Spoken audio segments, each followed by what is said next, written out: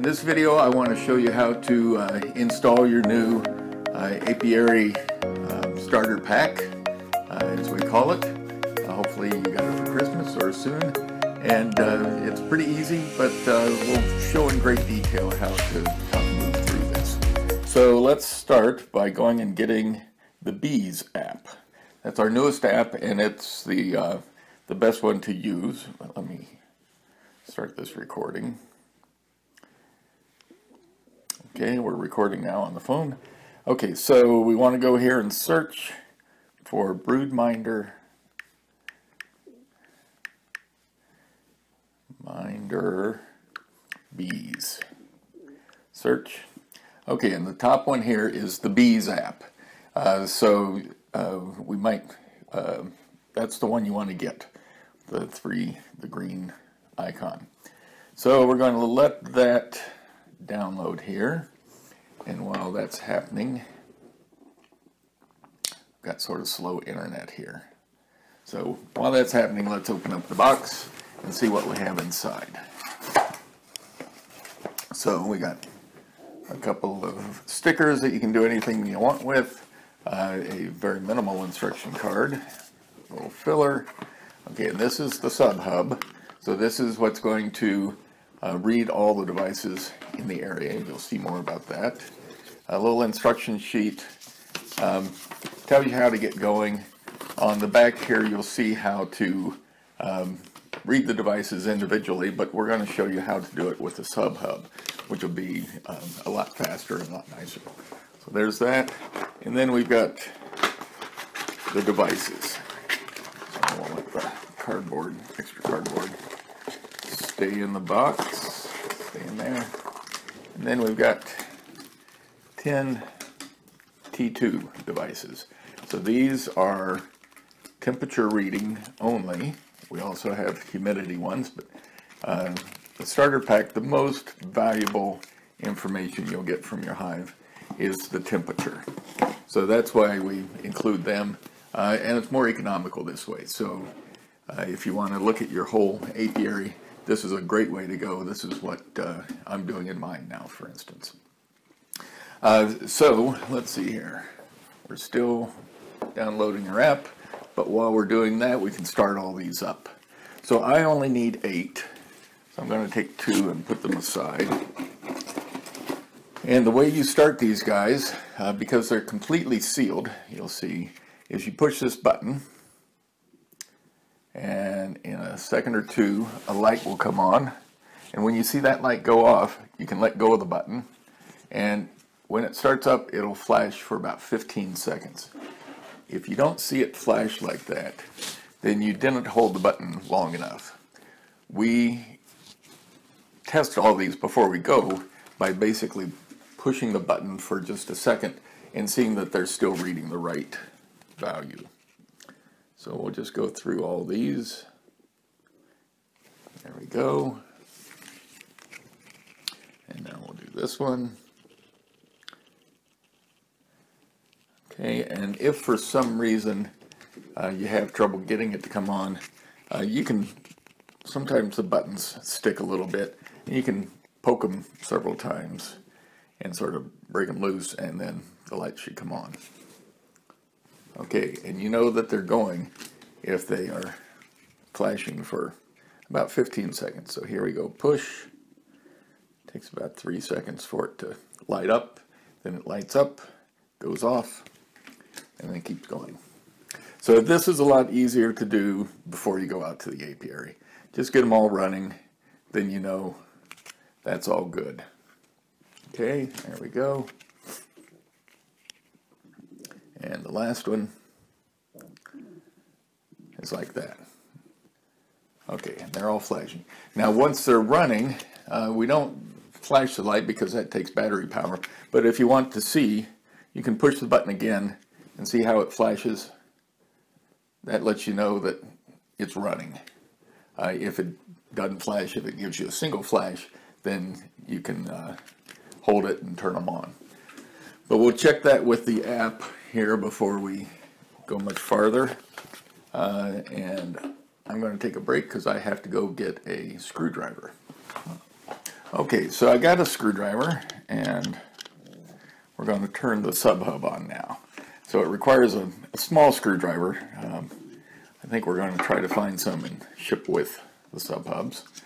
But when you open it up, what you'll find are a couple of battery tabs and a little note. This note says, no matter what you do, this housing will not be waterproof. So be sure and put it inside some kind of housing.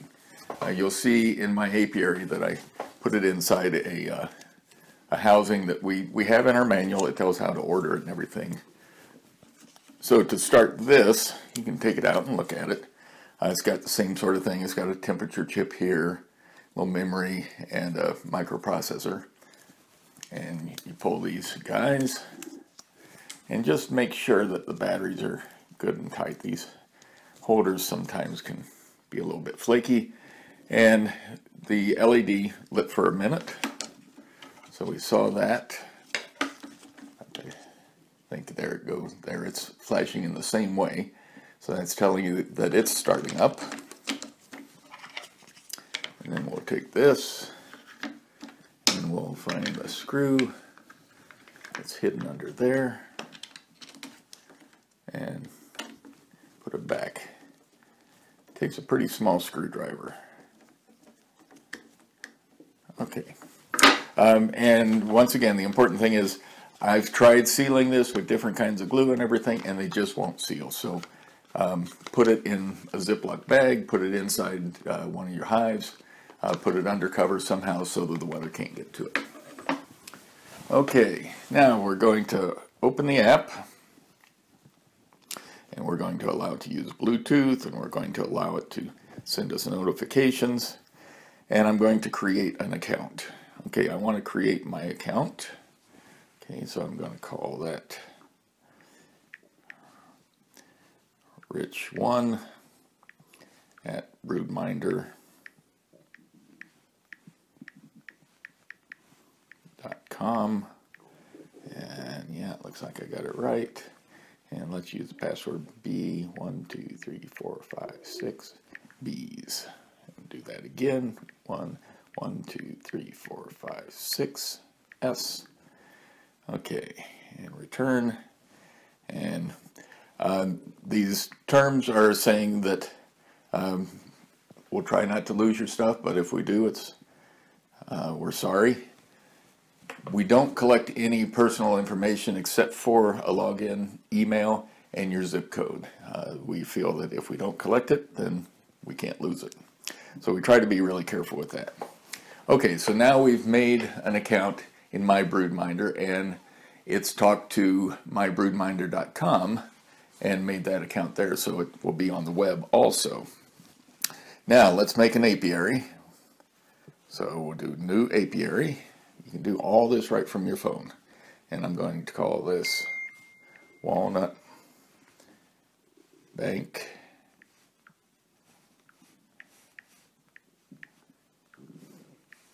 and I'm going to call it 2022 because I'm putting everything in new, and we put the postal code in, let's see here, 53589, and that lets us, when you share your data on becounted.org, it lets us put a pin there. It won't show exactly where you are, but it'll show you what town and what region you're in. So we want to save that. Okay, and it's telling us we have no hives. So I want to put in my 3 hives now. So I'm going to hit this and say new hive. Okay, and let's put in the river hive. And you can add a description. I don't need to do that. We want to add in the hill hive. Okay, and we want to add in the swarm that I caught this summer. Save. Okay, so now we've got all those in there, and if you had more apiaries, you could put them in, more hives, you could put them in. And you can see this pull down up here has our apiaries listed. So if you look at the bottom, there's 4 tabs: devices, apiaries, settings, and help. We're in apiaries right now, and when we add our devices, they'll all show up in that apiary view. But if we only want to look at the devices, we don't care where we've situated them. We can go to devices and look at there. We've got all these new devices. And if you notice, this icon over on the left says nearby. That symbol is the Bluetooth symbol. And when it turns green and says nearby underneath, that means it's found the devices, that they're close by. If we pull down, then they all go black until it finds them again. So you can see them populating as these guys send out little, we call them advertising pulses, little I'm here pulses once a second or once every 5 seconds. And inside that is the temperature, if it's a scale, the weight's in there, that little data about what it is right now. So you can see these devices, and if we find 47OCAD, okay, so that's this one right here, and it's reading 69.3 degrees Fahrenheit. Okay, so they are all there, and we also see down here at the bottom, SubHub. So we number all our devices. The T2s all start with a 47. The SubHubs all start with a 52. The different models start with different ways.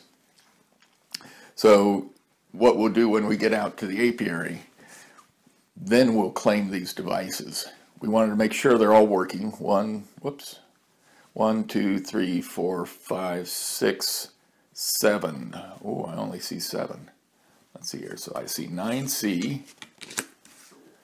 Let's see here. 9E.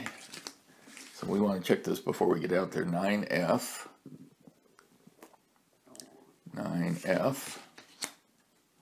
AA. Okay. AB. Okay. AC. And AD.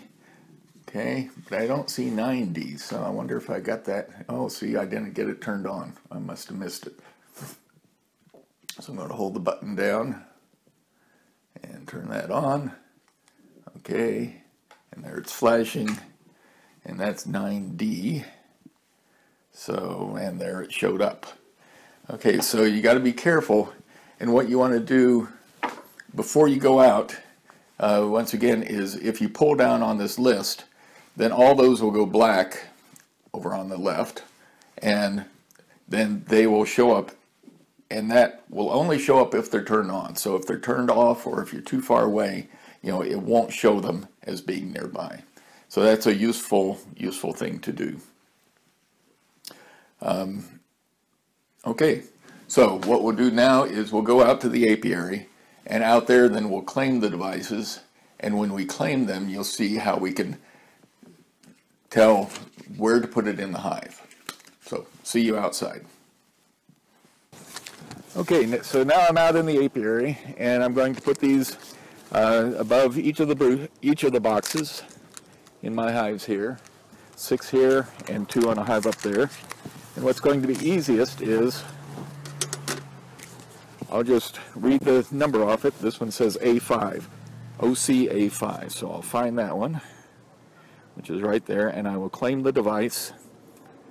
Okay, and it's going to say, where are you putting it? I want to claim it, and I'm going to select, whoops,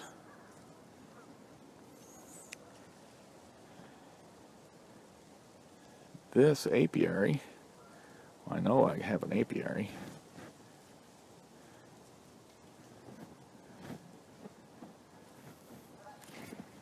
Okay, what I should have done first,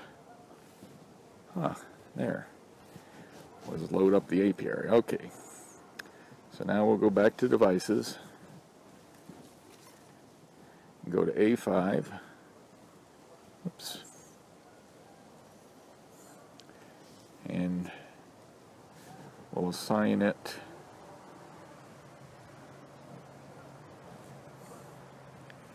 to the apiary walnut bank. And the hive, this is the river hive. River hive, done. And location, let's see here, under inner cover. Okay, so you can see not everything always works like even we want it to work, but we're pretty close. So that one will go there. I'm going to go ahead and get the other two. Here's A3. So I'm going to claim device. Yes, claim device. And claim. Okay, and this time it'll let me select it because I got it. This is going to be river, and the location is going to be above upper brood box. Save. And then we'll do the lower one, which is A2. Claim device. Yes, claim device. Claim. Okay, select Apiary Walnut Bank. River. And we'll put this one under the lower brood box. Okay, so now we'll set that down. And we'll just put this one under the lower box. Not real happy with me today because it's sort of dark. Okay, but you can see it doesn't take long. And this one we'll put in. Whoops. Yeah, they're not very happy. But that's okay. They'll settle down. Okay. So that's installed. I'm covered with bees, but you can see it goes in really quickly. If it was a little bit warmer in daylight, they would probably be a little happier. But there you go. Get off there. I'm going to go ahead and put on the other two hives, and then we'll set up the SubHub. Okay, for the SubHub, I think I'm going to put it right here in the middle of these hives. I'm going to put a stake in the ground. And because it's not waterproof, I'm going to put it in this housing. And I don't like this housing quite as much as the other one that's on the website, but either one will work. The main thing is you need to not let it get rained on. So, come on. I've got a little piece of plastic here that I will put under it that keeps it from falling out the bottom. There. Okay. So it's in there. Okay, now we want to see if it works.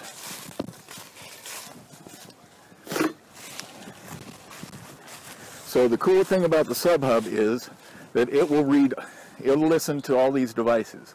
Every 10 minutes it wakes up, listens to all the devices for a few seconds, then goes back to sleep.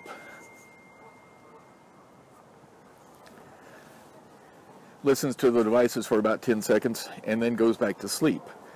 And the cool thing is then, when you come out to the apiary, first we'll claim it. Yes, claim device. Claim. Okay, so this works that way for all of our devices. Walnut Bank. We'll put it in the river hive. That one was pretty nice. And it's going to be outside of hive. Okay. So now we can go to our apiary. And we see now the sensors showing up in the hives that we assigned them to, and it's telling us the temperature of those. Now this may be a while ago since I started them up inside the house. It'll take about an hour for them to get the outside temperature. But we'll click on the SubHub and say show details. Now, the first thing I want to do is have it show all the devices. And what it does is it connects to this, and now it's going to look at all the devices that it can see, and it tells you what the signal level is for each one, and what the device is. So like I said, the 4301 and E008, they're scales that were already here. The 47s are all the new devices that I just put in, and the 57 and 58 at the bottom, those are also scales that are here. So the ones I just put in, I can see they all have, you know, good signal levels, and that it shows you every time that it receives a ping from those. So over here on the side, it's showing that, you know, the timestamp is going up, and each time it sees one, then it shows up. So I can see 1, 2, 3, 4, 5, 6, 7, 8. 8 T2s is what I'd started up, so I know it's seeing them all. So and they're all a good signal level, so I know it's in a good position. Okay, then I can say stop scanning and go back. And then when you come out to read your sensors, all you have to do is say sync all devices, and it will connect to the SubHub. And this connection is a whole lot faster. Now we only have like 1 or 2 readings, and so it's super fast. But even if you have several weeks worth of data, it'll just take a few seconds and it'll read everything at once. If you don't have this, then you go around and read each sensor individually. So we'll save it and upload it. Now it's up at mybroodminder.com. Gives you an awful lot of information that basically just says everything worked okay, except for, you can see like this at the bottom, 4301C4 device belongs to another account. That's because it belonged to my old account, Rich at BroodMinder.com, and it's just telling me, okay, it'll keep the data here, but it's not going to send it up to the web unless you own the device. So that's what it's telling us. And then we're done. We can go back, and then we're all set. And everything's running, and we'll be able to look at the data tomorrow and show you how to look at it on the web. Okay, so here we are the next day. Hives are out here, bees are flying. It's a little bit nicer day than it was yesterday. And what I can do to collect the data is just click sync, and then sync all devices since yesterday. And here we go. So it's going to connect to the SubHub, which is, if you remember, is right in here, and there it goes. And we're done. Save and upload. And that's it. So you can see it goes a lot quicker than going around all the hives, and there it's all done. We say done. Then if we go to our hives and say view chart on one of them, we have that all available right here, and there's our chart from yesterday and this morning, and we can see that on all of them. Or we can select a particular sensor if we want to see that. Show details. Okay, so that gives you a quick overview, and I hope you enjoy it. We'll make some more videos about looking at the data and those sorts of things, but that'll get you going.